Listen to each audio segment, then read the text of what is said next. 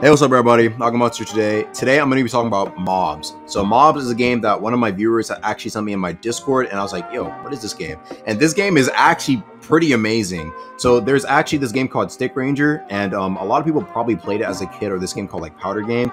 And basically, the guy who made this game, or the devs, they used that and like other like games like Tank.io as like a source, and kind of made a game where you kind of fight all the mobs and kind of get loot from that shit. And the loot is also from Stick Ranger as well. It's kind of hard to explain, but essentially speaking, it's like a roguelike. Once you die, you kind of lose everything unless you put it in the bank. And whenever you leave the game, you also lose everything as well. So it is kind of like that one life sort of thing where you kind of got to be careful. And the game can be pretty difficult at times too, but like when fighting the mobs, it can actually be pretty enjoyable because, well, they're actually pretty hard to fight and they do a good amount of damage.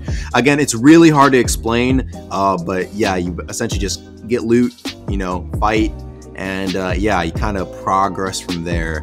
And you will kind of know once you hit the end game. You'll see what I mean with some of the end game weapons doing an insane amount of damage. That's all we have to say for this game, guys. Again, I just want you guys to all go play it, go check it out. I'll be seeing you guys later. Peace.